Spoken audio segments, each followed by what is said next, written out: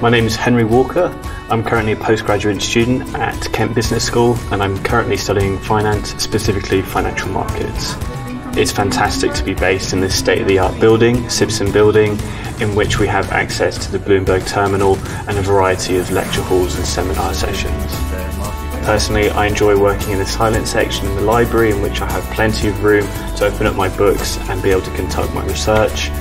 In addition, I can work in the Kent Business Building with other students on coursework. As a postgraduate student who lives on campus, I do feel like it's beneficial for me because I'm able to create time to attend my lectures and seminars, but it also allows me to have greater rest periods in between.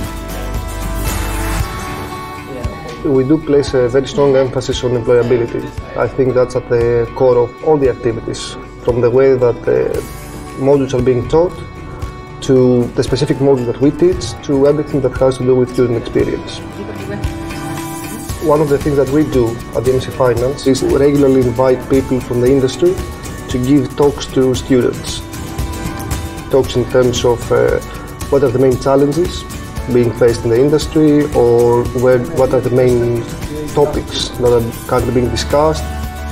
I think students tend to find those sessions very, very helpful in terms of being in contact with people who are actually going to employ them going forward.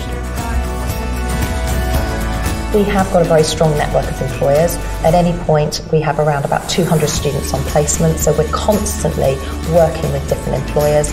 We have lots of opportunities for networking and we run networking events. And again, that I think often just reassures students of potentially the path they might want to go on to. I wanted to further develop my financial knowledge and technical skills.